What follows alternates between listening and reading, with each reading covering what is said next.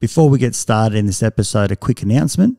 As you know, I'm very passionate about acceptance and commitment therapy, and I also run a busy practice in Canberra. We're currently looking for psychologists who are registered in Australia to join our team, who are also passionate about learning about ACT. We provide supervision on a group and individual basis and training around ACT. So if this is you, if you're interested, please express your interest at strategicpsychology.com.au/careers. Look forward to hearing from you. And now back to this episode. Okay, life can be crazy. You're feeling like you're sinking, just trying to find a meaning. It's time for better thinking. Yeah, better thinking. Time to tune in. Let's go. Welcome back to Better Thinking. My name is Nesh Nikolic, and my guest today is Michael Duhig, who is an educational and developmental psychologist with postgraduate training in educational and developmental psychology and health management.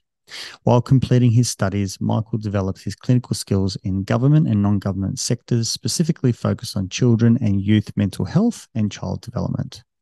Michael has experience in counselling children and adolescents experiencing a range of difficulties, including anxiety, depression, emotional and behavioural regulation difficulties, trauma, and relationship issues. Being heavily involved in sport and a former international rugby union player, Michael weaves physical activity into engaging his clients to benefit them. Michael is also proficient in academic and cognitive assessments. But when he's not practicing clinically, he is the clinical research manager at the Centre for Clinical Trials in Rare Neurodevelopmental Disorders at the Queensland Children's Hospital.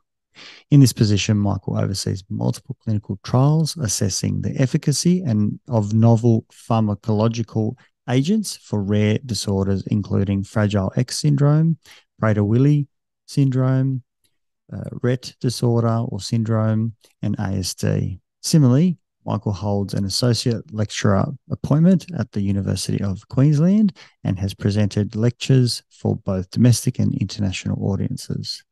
Michael has a keen interest in research and has published several articles relating to child and youth mental health and child development. Michael is also a panel member for the Mental Health Scholarship Scheme for Allied Health Professionals within Queensland Health and the former state chair for the College of Educational and Developmental Psychologists in Queensland.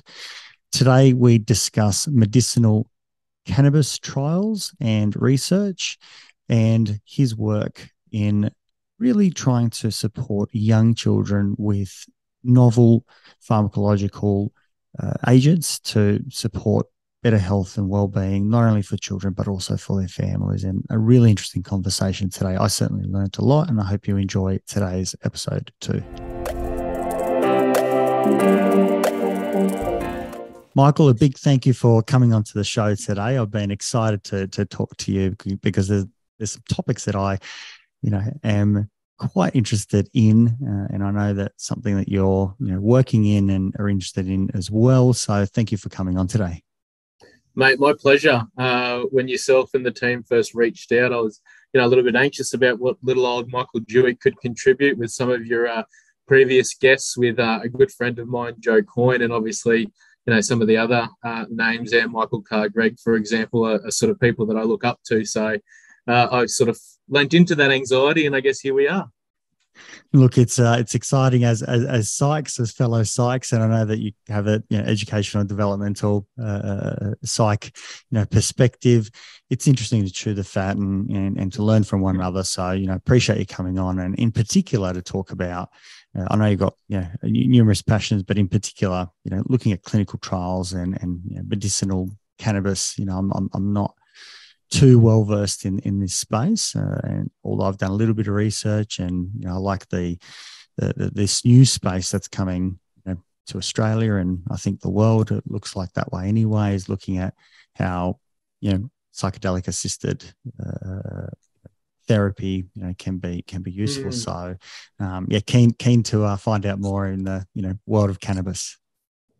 Perfect. Hopefully I can try and add some wisdom to that area for us.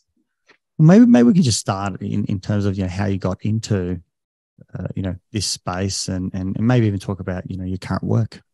Mm. So I guess currently I'm a clinical research manager at the Queensland Children's Hospital. Our team has this really long-winded name called the Centre for Clinical Trials in Rare Neurodevelopmental Disorders.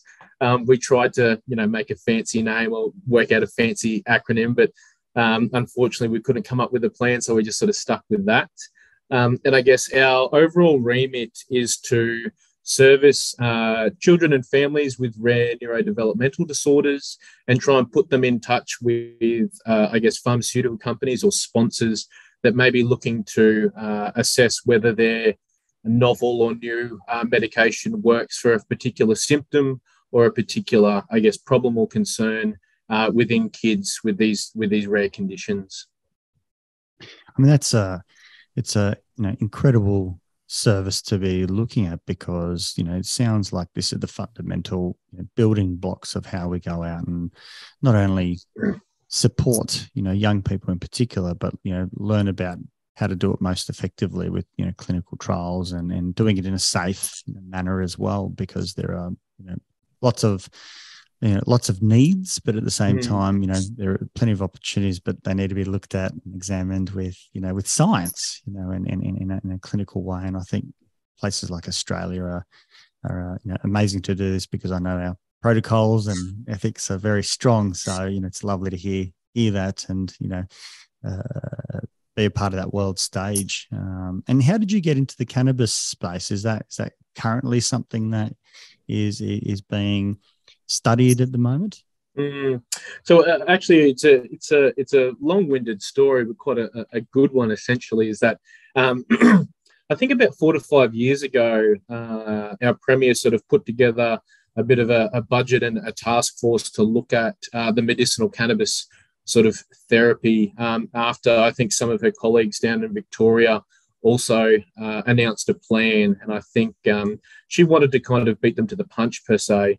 And so our team here at the Children's Hospital got a sort of large amount of funding to collaborate with GW Pharmaceuticals to look at medicinal cannabis, specifically, their product Epidiolex in the sort of refractory epilepsy space, to see if that was going to be of benefit to those children who had tried sort of, first and second line treatments for their refractory epilepsy, to see if this was going to be, of benefit to them.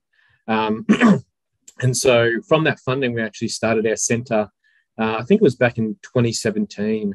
I was lucky enough to sort of be a part of the team in a psychologist capacity, looking at, various parent assessments, quality of life, some functional assessments and that sort of thing for those kids with Dravet and Lennox-Gastaut epilepsies. And since then, we've sort of taken on, between 5 to, I think we're batting at about 10 other clinical trials at the moment now. And we've expanded outside of that medicinal cannabis type of, remit or medication to look at really any sort of novel therapy for kids with rare neuro disorders.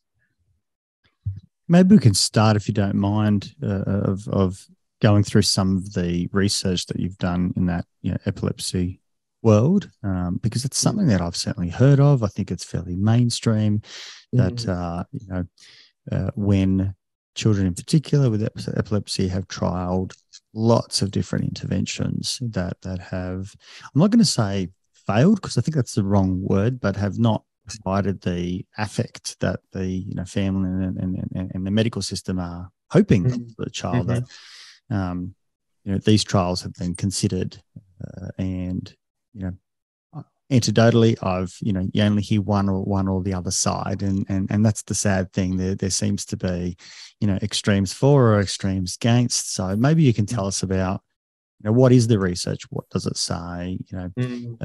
How efficacious is it? And maybe if you can talk about how it's even delivered and how that's been changed. What are the dosages and so on? That would be exciting for me to understand more about. No, that'll be fine. I guess I need to preface this with with the epilepsies. This is definitely in the space of our colleagues in the neurology team. And as ourselves, as sort of a clinical trial unit embedded with that, this isn't sort of standard clinical care for these kids. So we only really see these kids when they get brought onto these clinical trials. And, this particular clinical trial has finished up. So I can't, I guess, give away too much information when it comes to, the efficacy or some of those outcomes, because we're still currently in the process of, marketing approvals, etc., with GW. But I guess as a psychologist working in this space, it's definitely, it gives you those warm and fuzzies just to see some of the benefits that these families see. We're kind of on the cutting edge of, translational medicine, where you go from these things working, in a laboratory or with, animal models, etc., moving right through to sort of first in human type instances, and seeing, some of the potential benefits that these families do receive is, like I said, gives you those warm and fuzzies. So as a psychologist at the coalface, in a clinic setting where sort of we're talking through, I guess, various psychotherapies that can help with things like anxiety and depression, whilst that's really fulfilling, seeing some of these, like I said, the outcomes for these families and that, the benefits that they do see in some instances, really, makes you want to come to work bright and early in the morning and get stuck in and that sort of thing.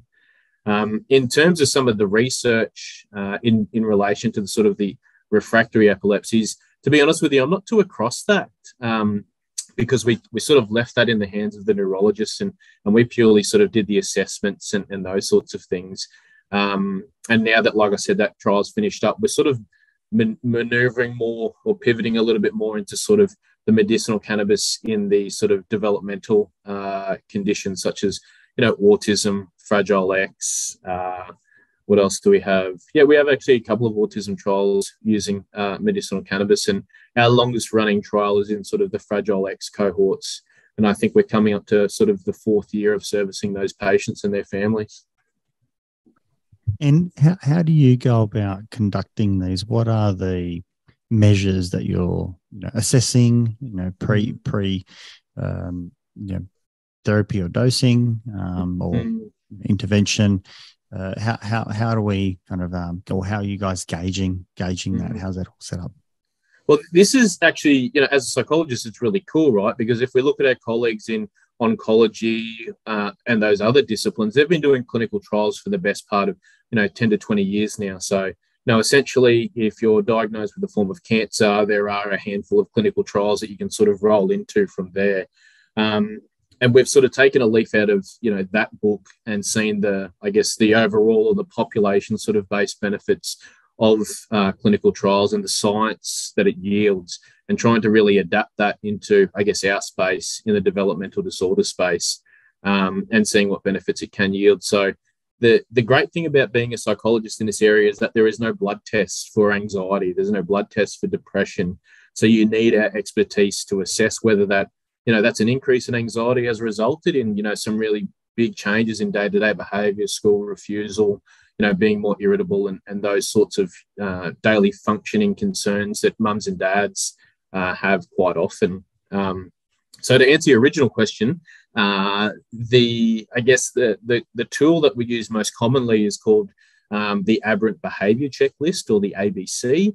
I think this is quite a dated assessment. I think it was, created back in the 80s. And I think the blokes that created it are still making quite a lot of money off it. Good on them.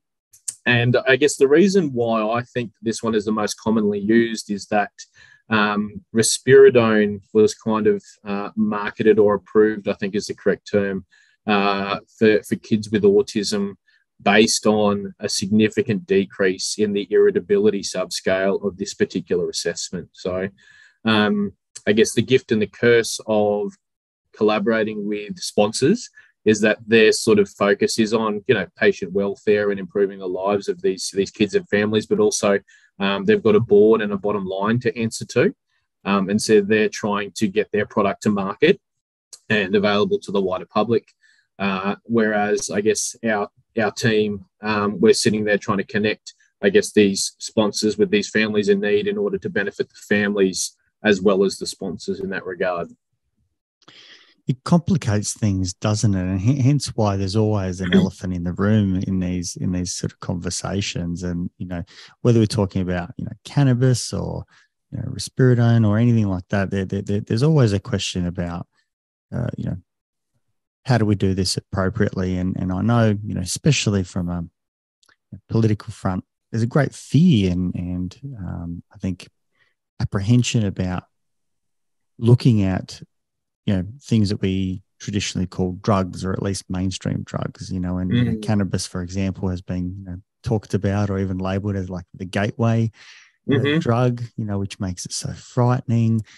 We tell everyone you're allowed to go out and use it. If you go into the military, you get questioned as to whether you've ever gone out and used, marijuana. It's something that's readily available. So a lot of kids in, year 11, year 12 start being exposed to this sort of stuff in party environments and so on, which, it's a lot more accessible. And so, there's a fear about abuse or, for me, I always think about it in terms of, maybe every drug or every substance can be medicinal. If we just look at it from a functional analysis perspective, does it help?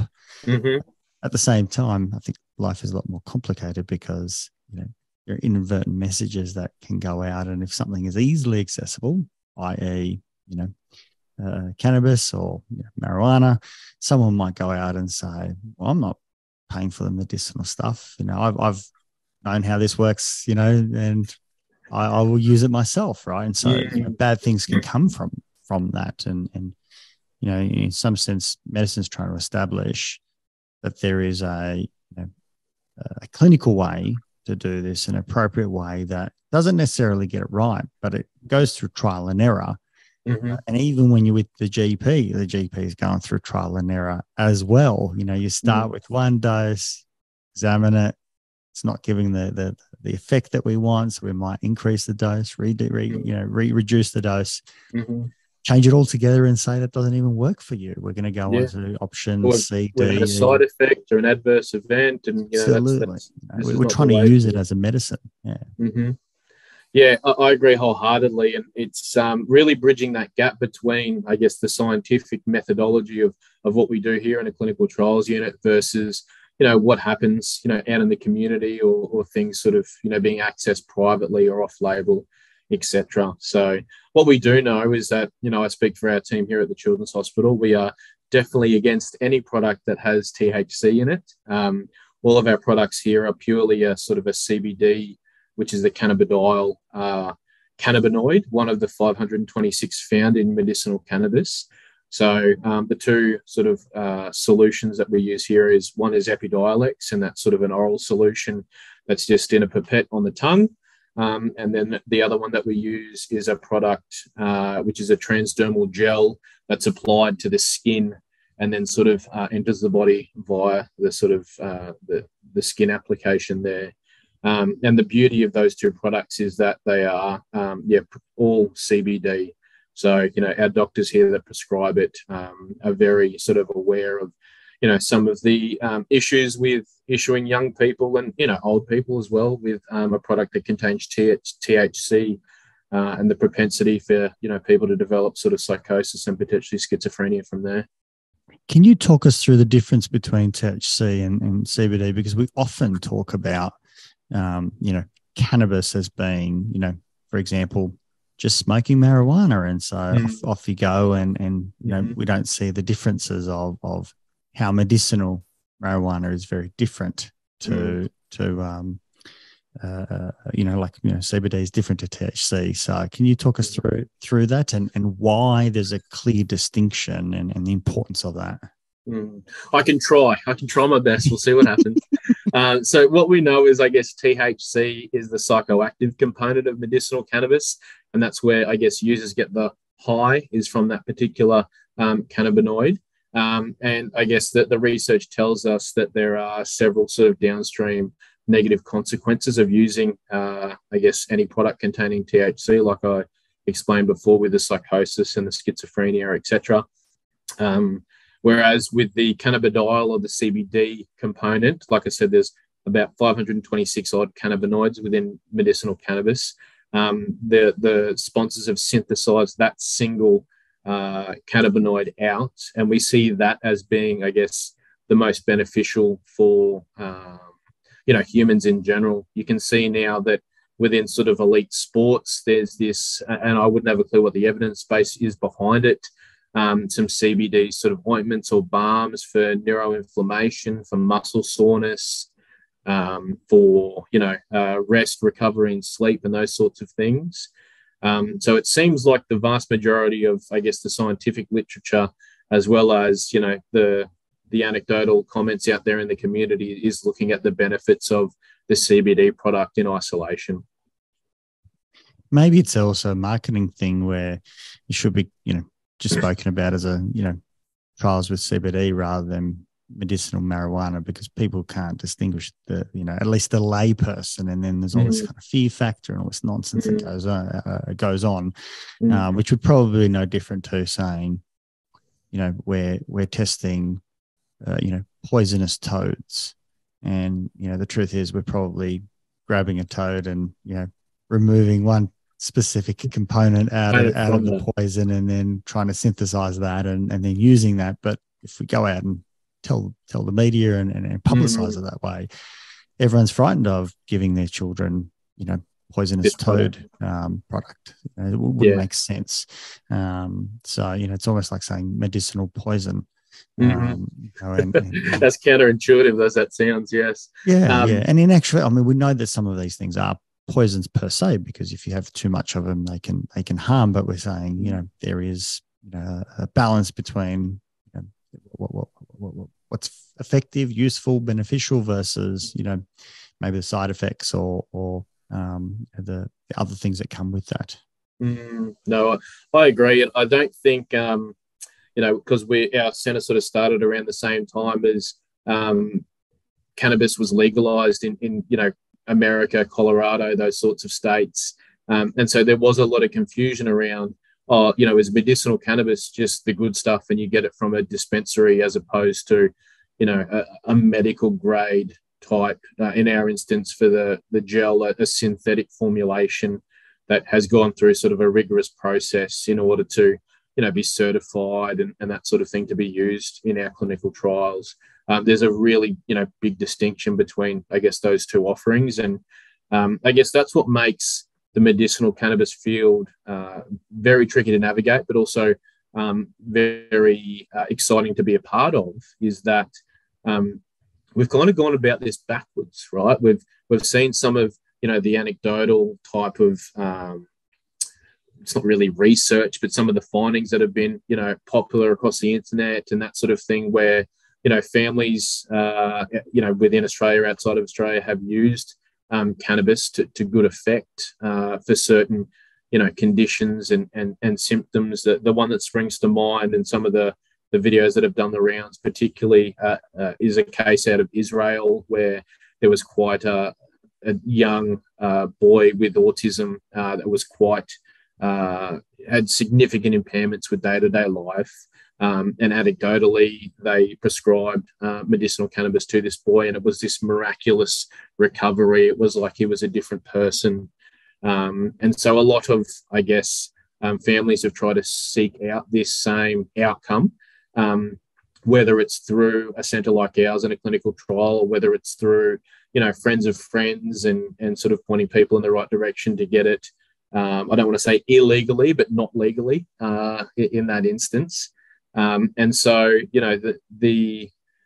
there is a belief out there that this can really help children and young people with certain conditions. So now we're sort of backtracking and going about it in a bit of a scientific, rigorous way, so we can actually see if there is, a benefit. And if there is, does it outweigh, I guess, the cons, the adverse events, and some of the other things that we may see along the way in that journey. And that's part of the issue. I know that one of my friends, when he was in late stages, or at least, maybe halfway through his journey with cancer, the volume of medication that he was taking, that included, benzos and opioids and it's a concoction. Other medications. I think sometimes it's called the Holy Trinity in drug sort of user space. Was either not achieving what it was supposed to do, or if it did, it meant he was sleeping, and that meant no quality of life. It meant that he couldn't see his children, who he had very little time to spare with. And I know that he did access some type of, I think it was an oil or something from a colleague or someone or other that supported him in that, and he explained to me how much relief it gave him from a pain perspective. How that works, I have no idea, but he would just consume it orally, and he said it was, he would use it sparingly, but it meant that he could actually be present with his family when he needed to, and it was only from time to time. So obviously it didn't have a perfect affect, because otherwise I'm sure he would abandon the other stuff and just purely that. But he said it supported him. Now that's an anecdotal thing, but once again, it almost speaks to that scenario where if it works for one person, everyone else kind of jumps on it, and obviously frightening things can come from that, but at the same time it needs to be investigated, because if you're a parent or part of a family and you see young children in agony and pain, especially spaces where like seizures or epilepsy or oncology world, there's anything that can help. Human beings, we're desperate. This is why snake oil salesmen can sell us anything. Well, correct. It's in that instance, it's definitely playing on the vulnerable. But to use your example of your friend that sort of went through these trials and tribulations with their medication, etc.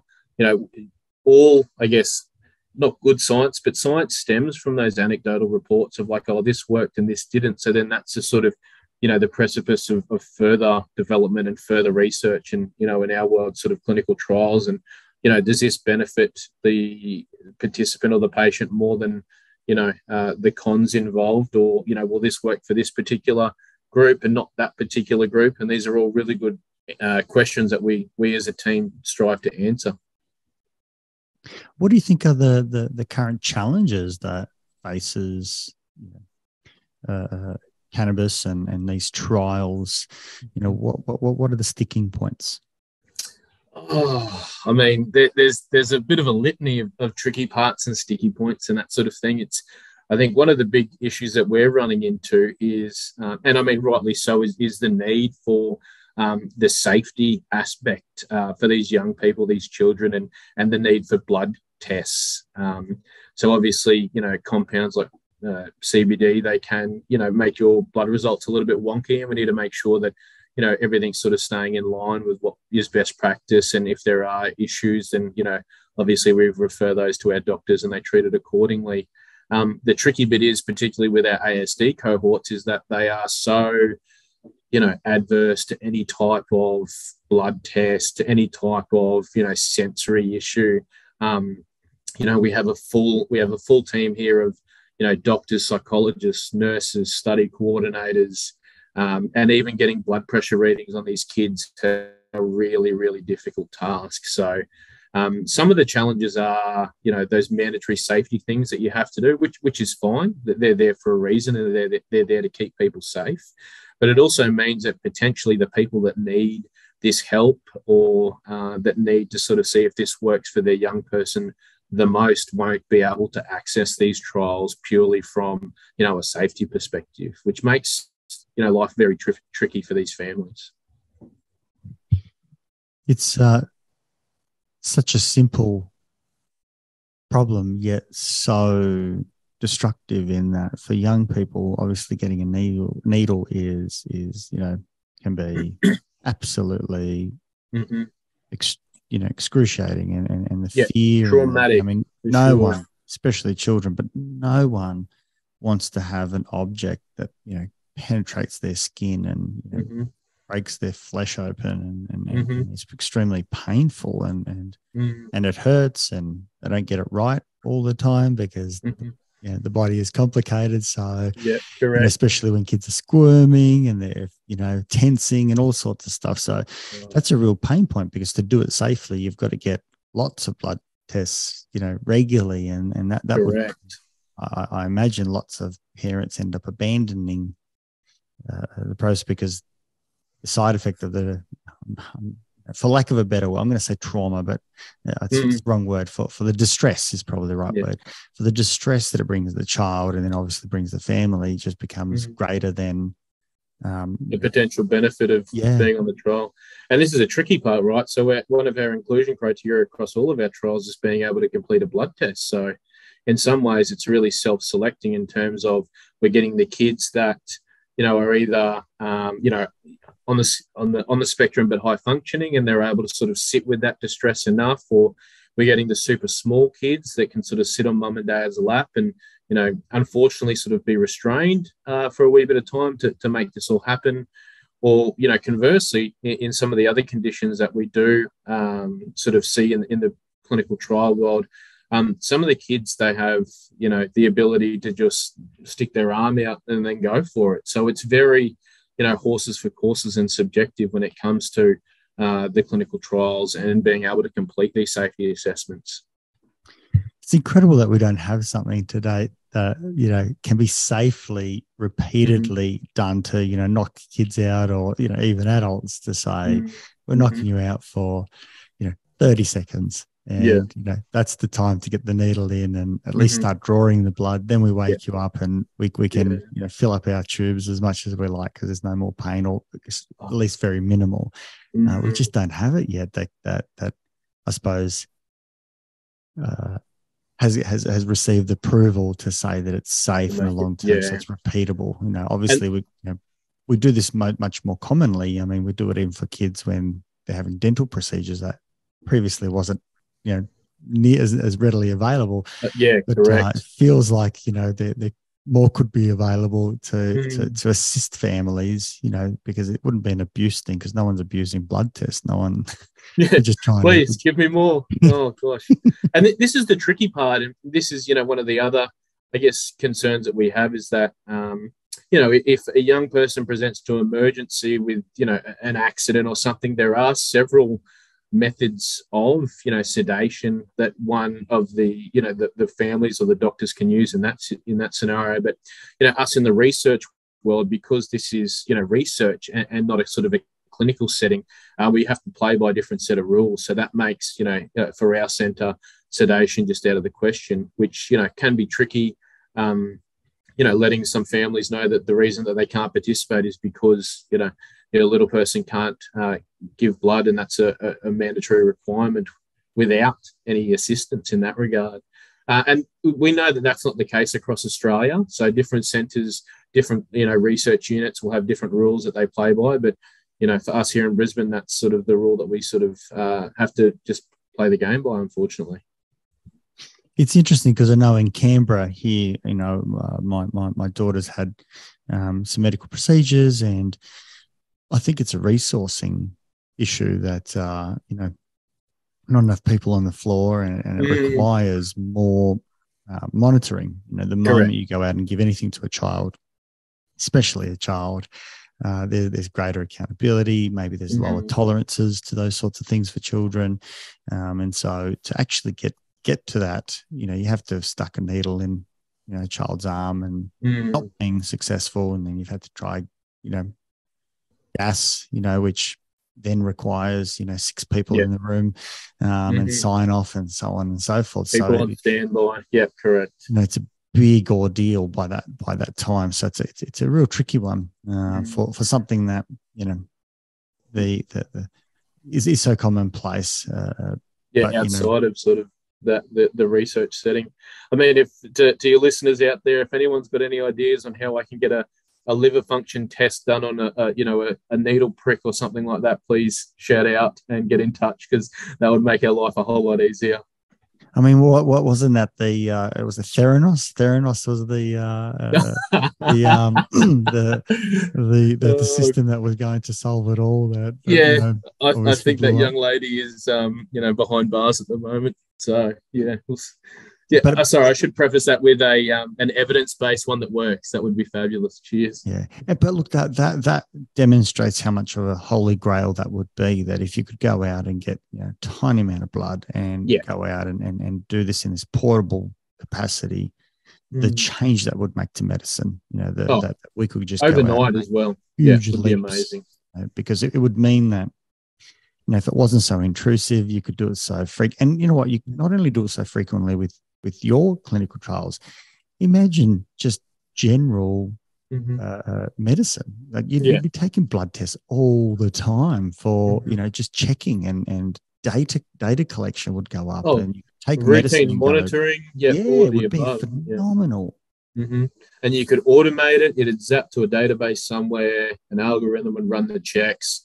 2 seconds later, you've got a notification on your phone. Oh, yeah, Michael, you shouldn't have eaten that pork on the weekend. Your cholesterol's up. You better get yourself to the GP and sort it out. Like, it would be, pretty cool. It's almost like those systems that I know that some people can have them. I think they are on the skin, but they... yes, the people with diabetes and the insulin levels and those sorts of things, I mean, obviously, they've got to prick themselves all the time. So, they would take the pain of one. I don't even know how they work, but, that would be the holy grail, especially for kids to go out and say, if you've got some medical difficulties, let's do this, once a month or however long they can last for. And especially from a trial basis, you could take such regular data points to inform, what would be effective. And this is the thing, would move to, preventative medicine instead of reactive medicine, which I think would be amazing. Yeah.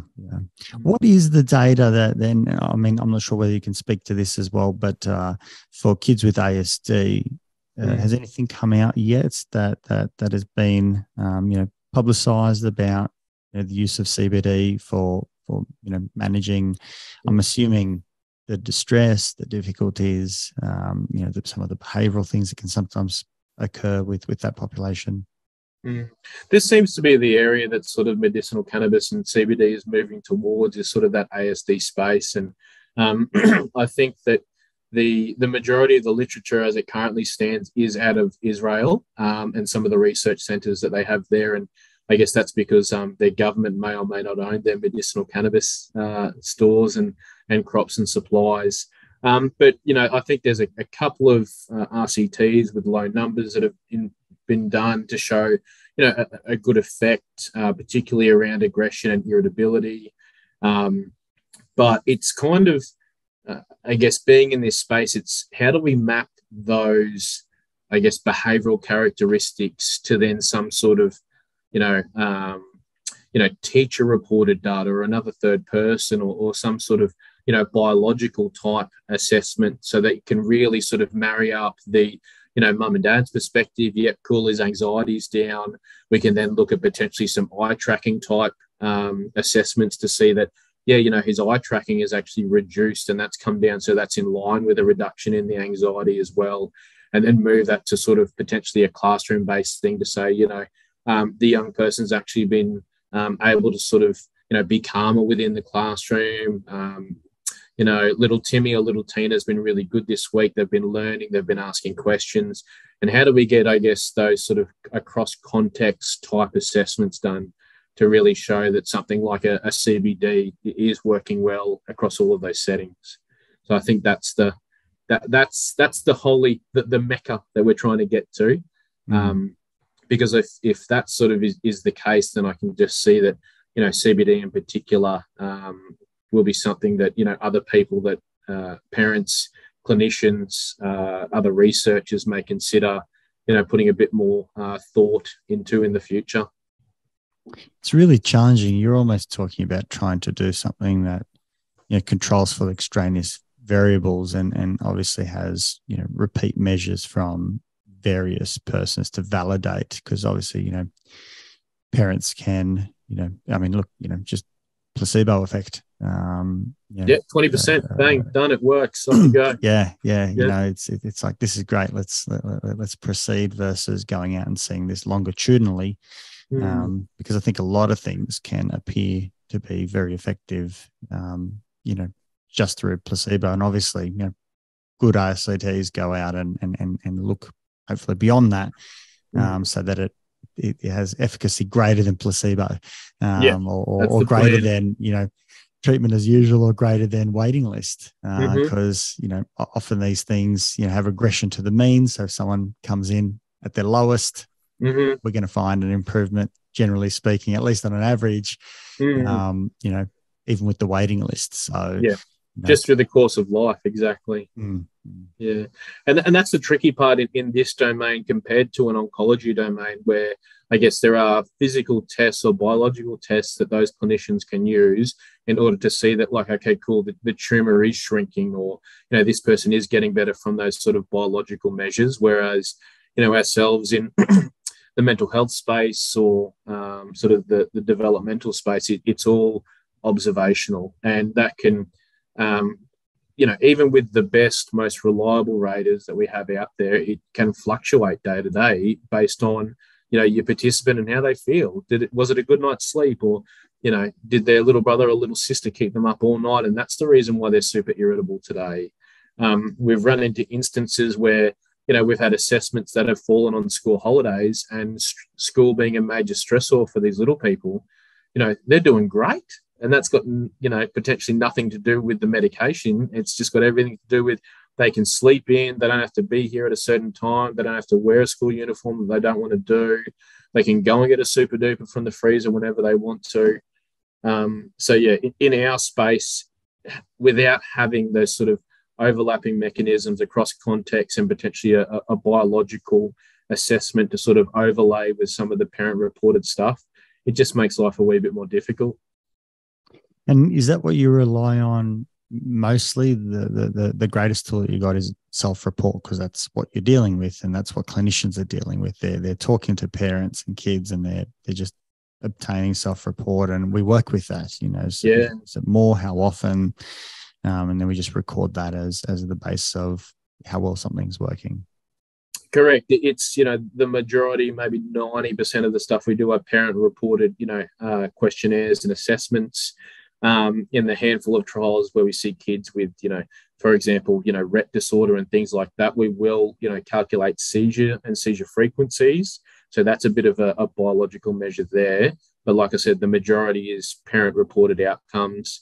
As clinicians, we might do, an ADOS to kick off with, just to confirm inclusion criteria, that they do meet DSM-5 to be included in the trial, but then we won't reassess, autism symptomology at the end of the trial with another ADOS or anything like that. So, the majority of the efficacy outcomes are parent-rated.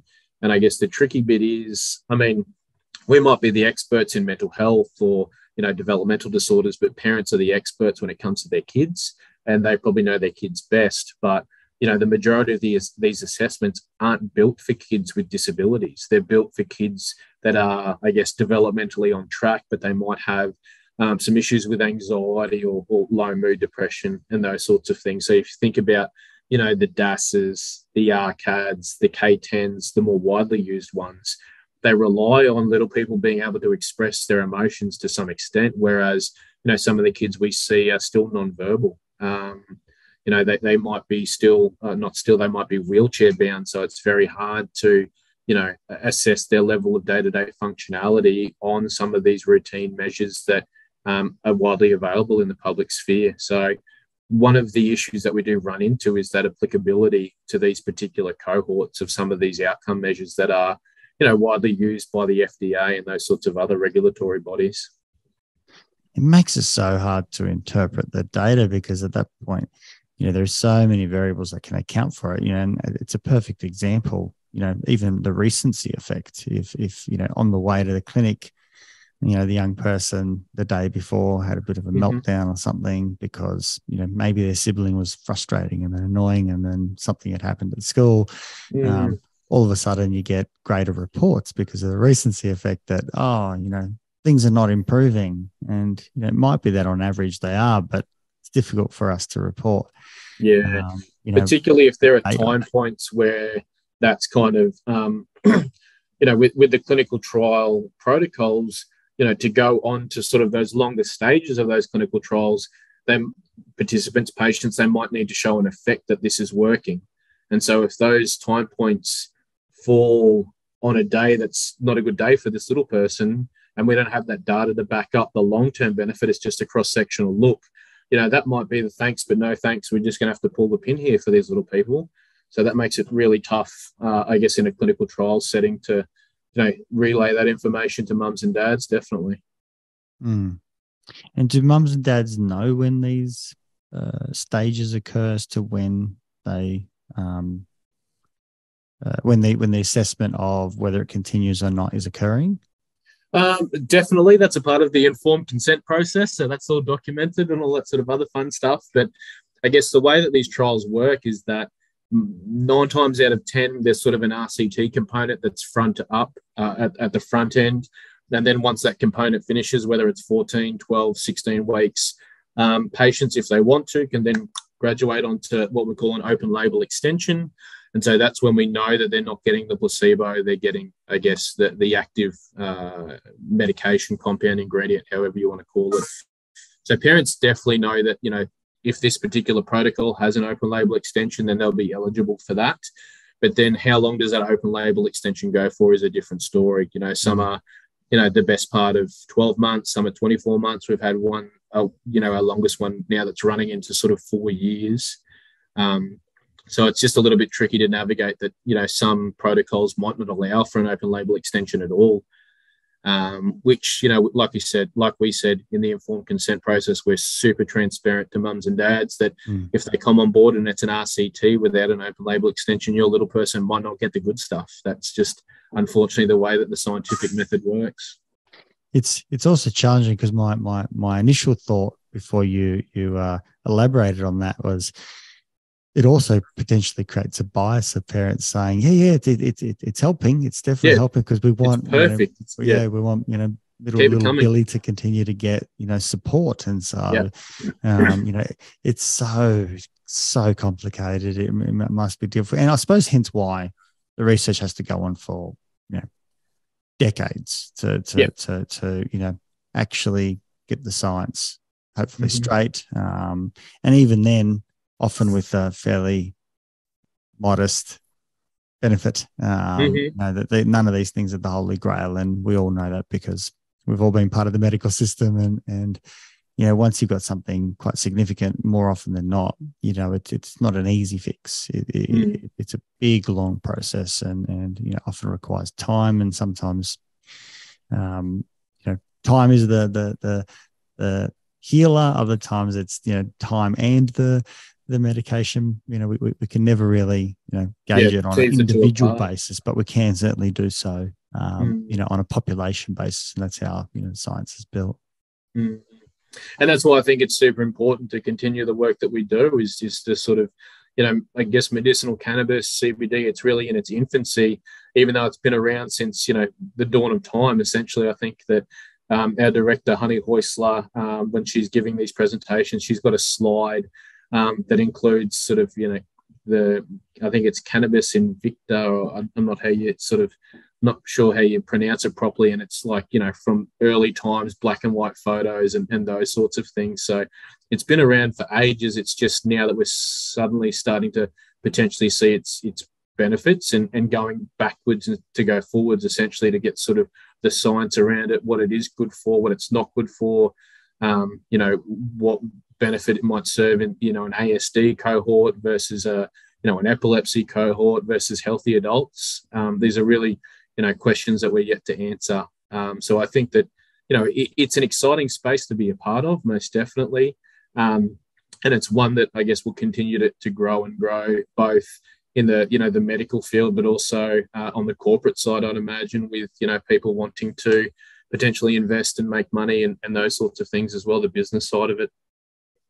And what are the benefits that we're hoping for? Because anyone that has gone out, for example, and looked at the amphetamine drug class, we see that's obviously a stimulant, so we expect that people become more alert or more focused, depending on dosage and so on. But it can provide energy. What is the anticipated benefit that cannabis brings, or the CBD component brings? Essentially, we don't know. This is what the science is trying to work out, is like, if it's effective and it benefits people, how is that the case? And it's, I guess, a space that's continuously moving very quickly, and the science is growing, but it's still in its relative infancy. I think that, the endocannabinoid system is one that was only discovered sort of in the last decade, compared to, the CNS and all the other sort of nervous systems that are about. So we've only just sort of realized that this system is in place, and it takes care of a multitude of different, factors that the body goes through, and that sort of thing. So in terms of the benefits that we're trying to see, it could be endless. I guess for our particular trials and our cohorts, the main thing that we're looking at trying to reduce is things around irritability, things around anxiety. What else is there? We haven't really dipped into any of the pain world just yet, but that's a big common feature of sort of the adult space, is pain, and PTSD and those sorts of things. But, for our pediatric cohorts, it's definitely things around sort of irritability and anxiety. And what we think is that if our little people are less irritable and less anxious, then that will translate to sort of better day-to-day functioning. Mm-hmm. Obviously, with little people, I can imagine the complexities of having a THC component are, probably in actual fact unethical, because there's a developing brain, the neurology is forming, and so on. And we don't want to be putting psychoactive components in kids. It doesn't make sense. Mm-hmm.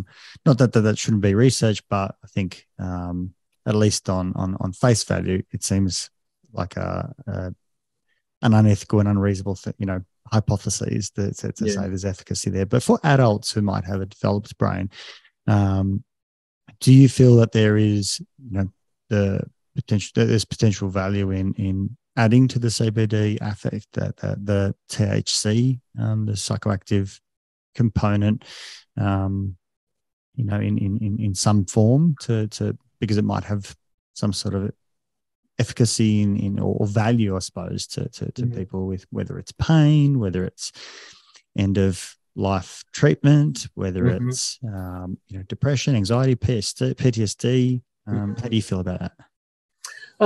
I think there have been a couple of theories postulated with this thing called the entourage effect, where the addition of something like THC means that the CBD can be, I guess, absorbed quicker or more potent throughout the body system.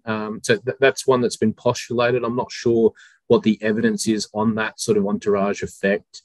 We can see that a lot of the products, or a lot of the pharma companies, have come out with, I guess, a balanced product, which is sort of a CBD and THC sort of in a 50-50 formulation, or potentially, a THC dominant product, as opposed to what we were speaking about before, which is a purely CBD or a CBD dominant product.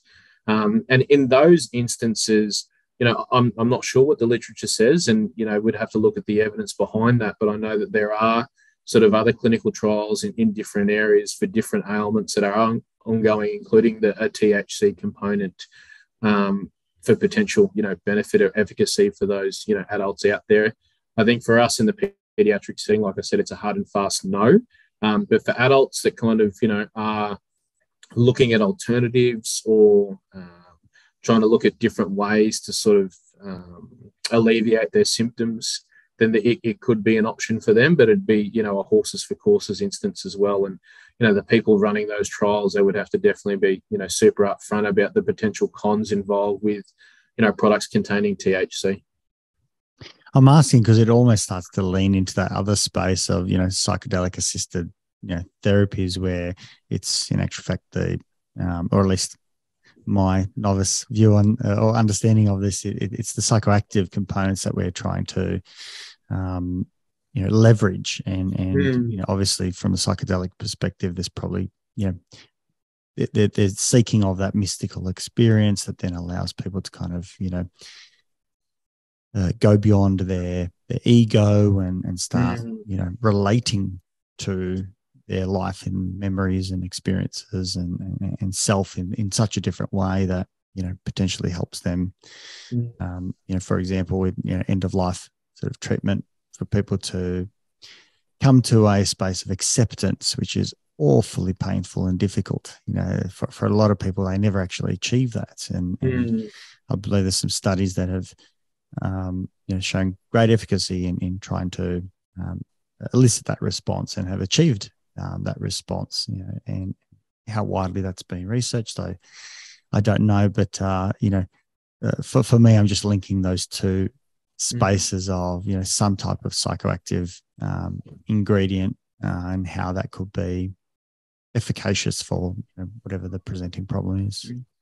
I just think it's great that we're starting to see a bit of a change in perspective that, there could be something here that's going to help these particular patients or these particular cohorts. So it's worthwhile investigating, as opposed to previously sort of, fobbing it off, or not even, doing your due diligence just to see if there's, anything of any benefit for people in that space. Because I think with that sort of attitude, we sort of shun people away to sort of, okay, if you want to do it, then it's going to be on your own, and we're not going to take any responsibility for what does or doesn't happen.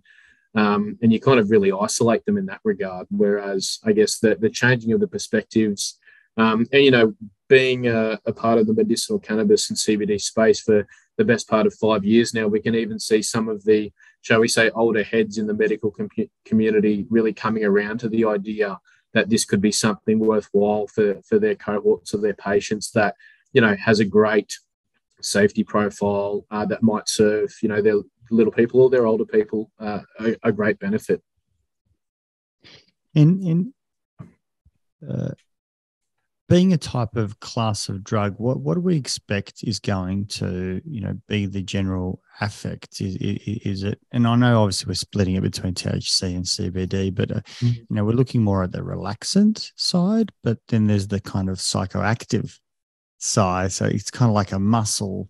I don't know if it works that way, and maybe you can inform it. Is it more of a muscle relaxant on that biological, but on the psychological, it's activating, or you can tell that I, haven't dabbled in the world of marijuana, but it's interesting. The neurobiology is a steep learning curve for I guess us psychologists when it comes to these sorts of things as well. So it's hard because we kind of learn through books as well, right? And I know that often it's helpful to understand something like, as much as I'd be terrified to do lots of things, a part of me would be excited to, maybe have a course where you can, under supervision, go through all the different classes of drugs and so on to understand what does this give people, so I can get into the, into the skin of clients when they, experiencing something. I mean, I can comfortably go out and understand when someone says,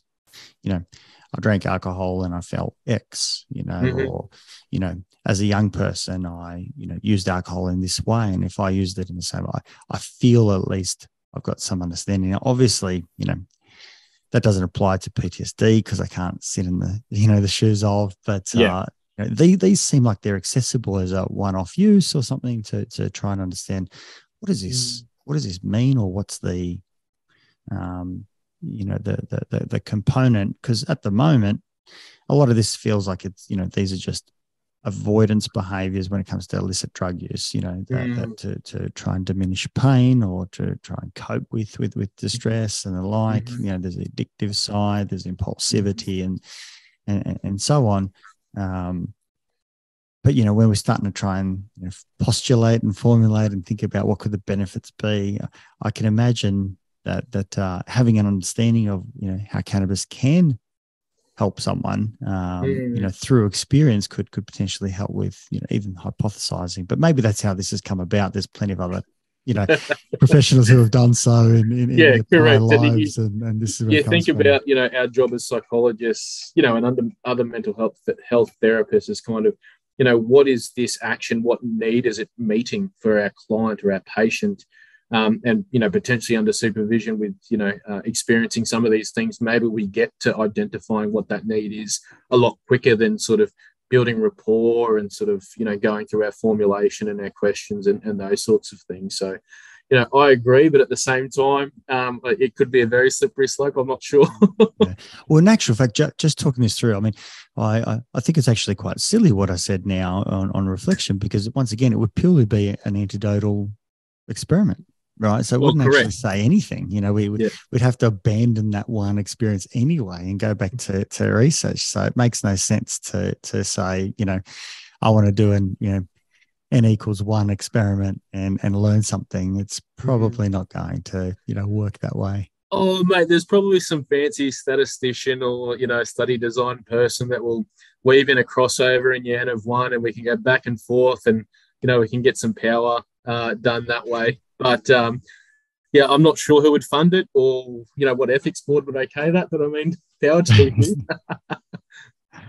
That crosses over a little bit to looking at, you know, research methods and you know, part of the great challenge these days is also research that is produces something or is sexy or you know, has great headlines.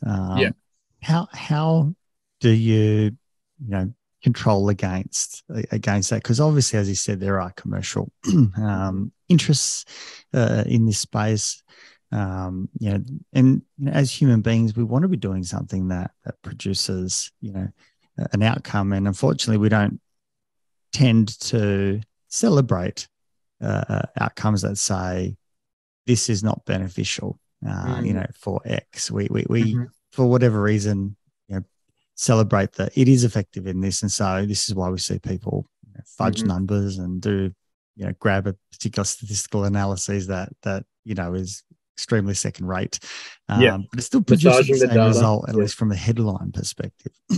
How does it work? I mean, obviously you're in a, you know, considerable facility and the like, so I'm assuming there's a lot more checks and balances, but how do you see that world kind of monitoring itself? The gift and the curse of being in the sort of, you know, stuck in between the health and the corporate sort of realms is that a null result or something that doesn't benefit, you know, a particular cohort or did not alleviate or reduce a particular symptom sometimes is just as valuable, Absolutely, I guess, as a significant result. And what we see is that, you know, from the corporate or the business side, if they do get a result where they thought it would improve, but it didn't, they're very quick to sort of put a stop to things and, you know, pull whatever investment or capital they may have put into that sort of program and then sort of shift it elsewhere. So I think from a corporate side, that they know that it's not a linear sort of path and that there's going to be bumps and bruises along the way. The tricky part is sometimes letting these families know that, you know, this particular trial won't be continuing, or this one's actually stopping it in those situations. So, I mean, we've had to do that a couple of times, and in those situations, I think families have understood that maybe, you know, the benefits that they thought they may have seen, they haven't materialised, and that's some of the reasons as to why we're having to sort of cease the trial at that particular time. I mean, that's important of informed consent to say this could be pulled at any minute. And so you could be in the middle of your trial and it ceases. Yeah. And it goes both ways. It could be that, you know, Australia, which is often the case, we lag behind our American and European, you know, counterparts in sort of trials getting off the ground and looking and seeing if this particular product is beneficial. So in some instances, it's sort of been approved and then brought to market a lot quicker than what they thought was originally. And so, you know, things have stopped because it's now approved and widely available. Does the research that has a, you know, null result get published?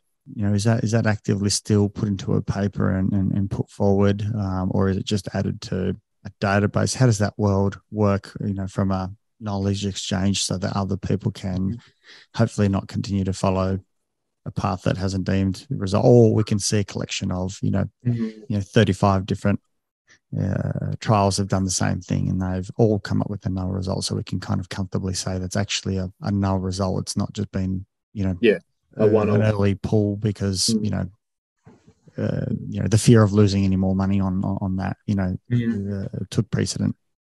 And that's one of the other tricky parts of the world that we live in, is that because they're sponsored clinical trials, is that the sponsor owns the data.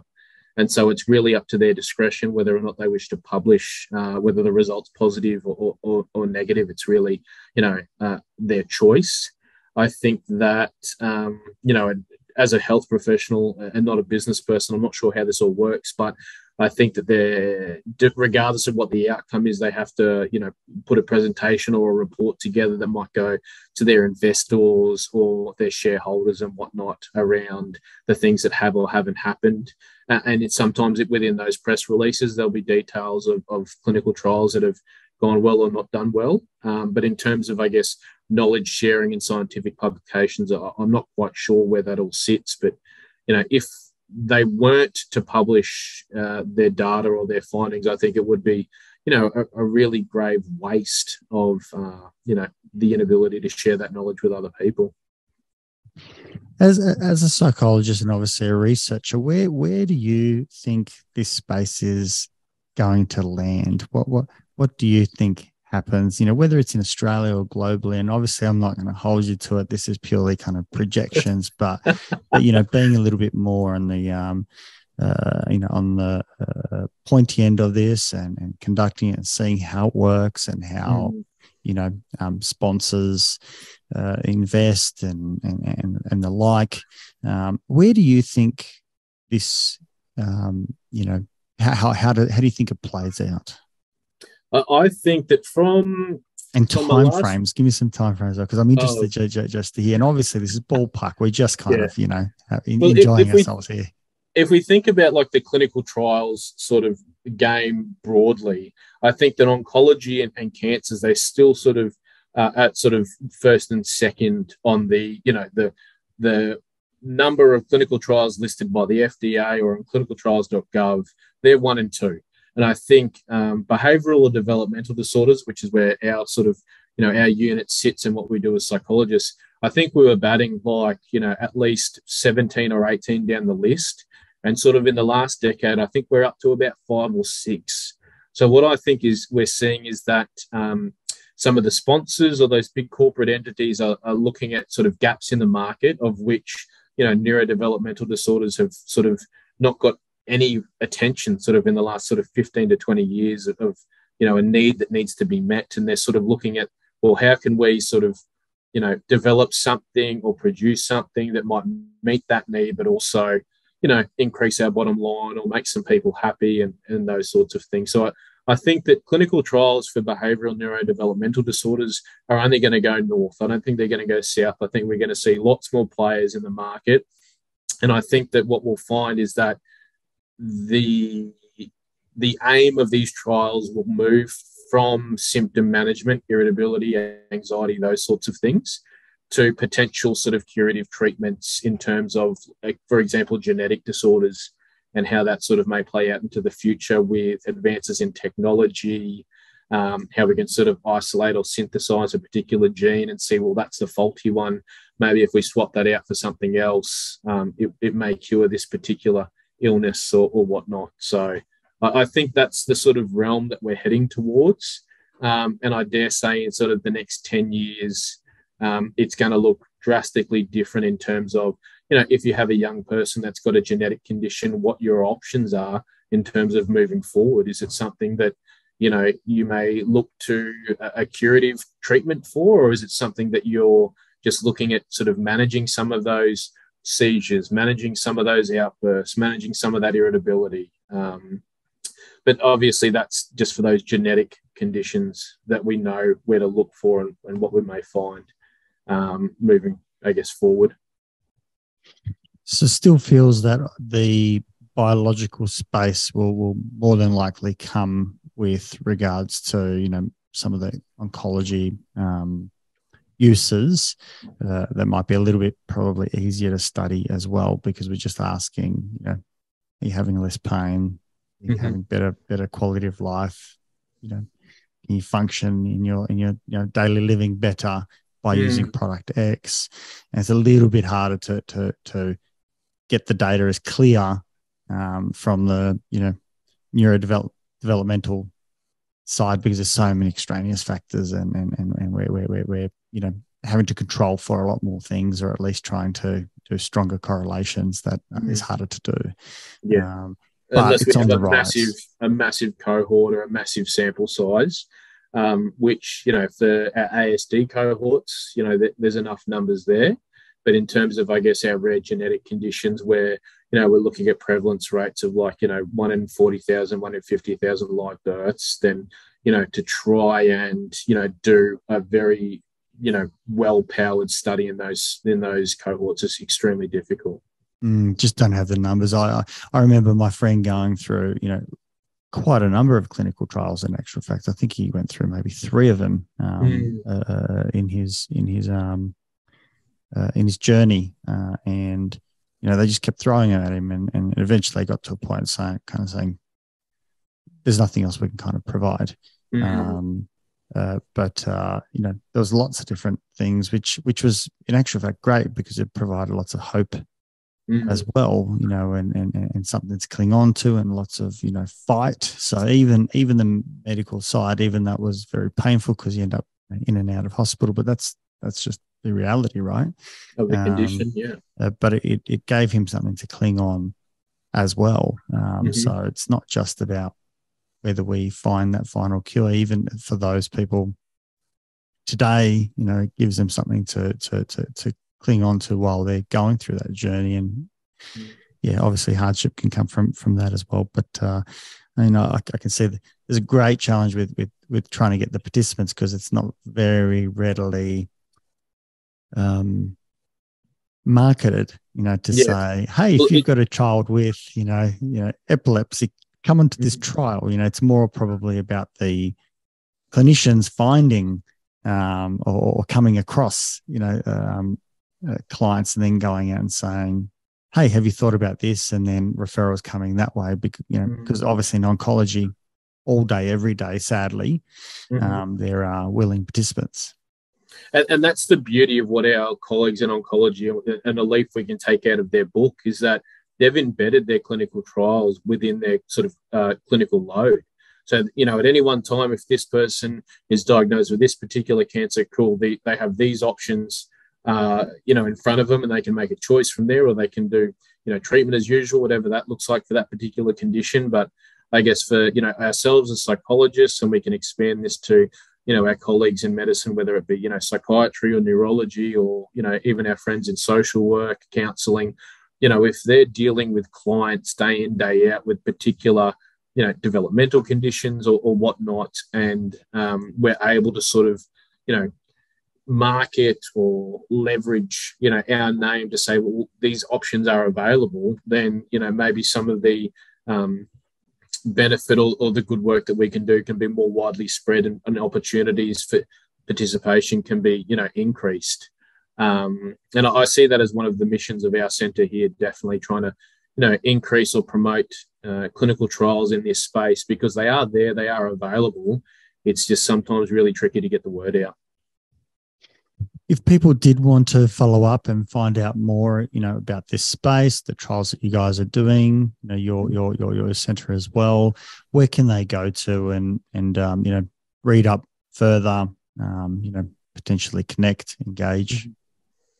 So our centre is run out of the Queensland Children's Hospital. So if you visit their homepage and click on research, you should be able to find the Centre for Clinical Trials in Rare Neurodevelopmental Disorders. And on that page, you've got a list of, I guess, our team members, including my lovely self, the trials that we're currently conducting and what we're recruiting for. And they range, from ASD, Fragile X, Rett syndrome, Angelman syndrome, tics and Tourette syndrome.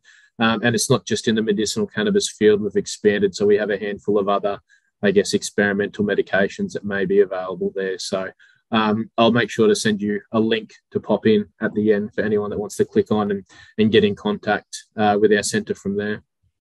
And what would you say to those, parents in particular who are, a little bit apprehensive about, going on a trial and what this all means? What would you, communicate with them about what you guys do and why this is, something they might want to consider?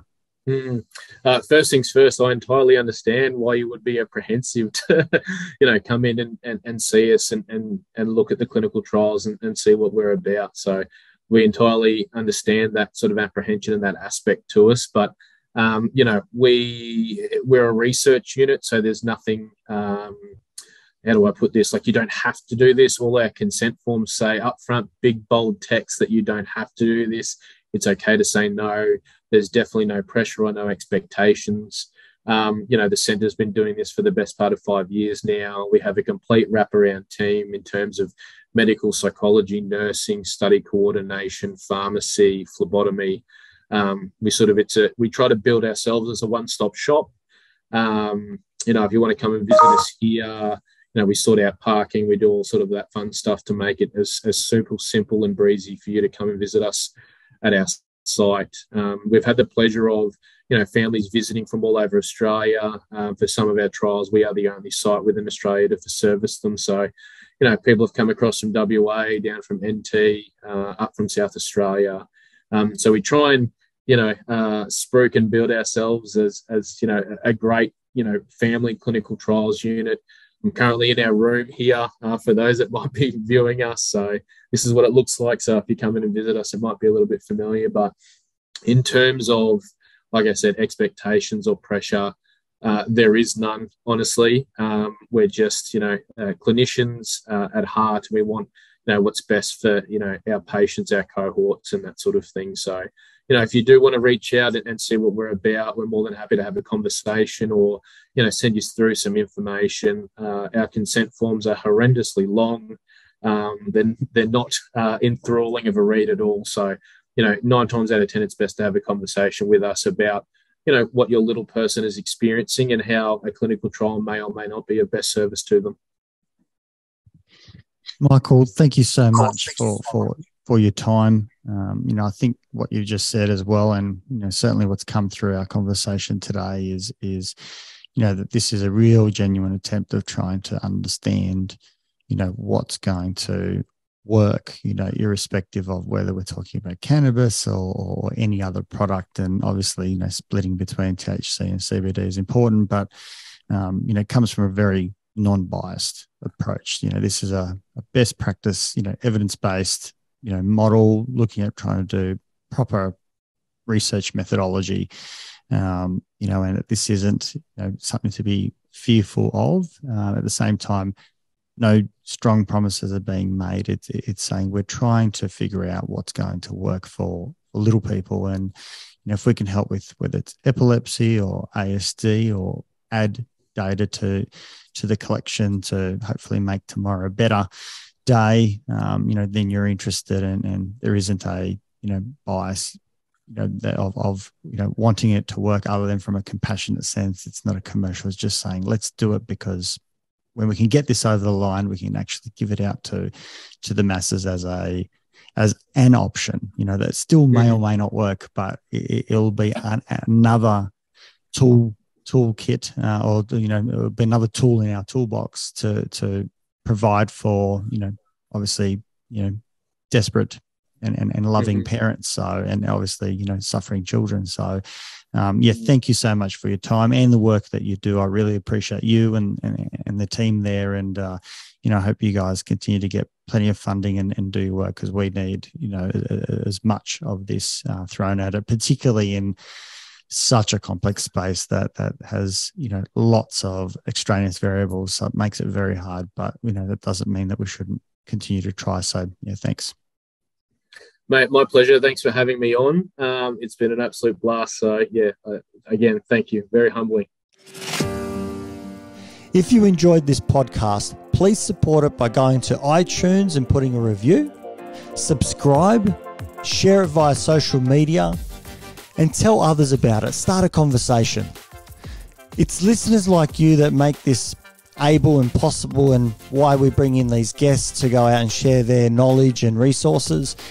And just lastly, if you are a psychologist and you want to go out and be part of a bigger team, develop your experience and get into some exciting work, come to strategicpsychology.com.au/careers and reach out. I'd love to hear from you.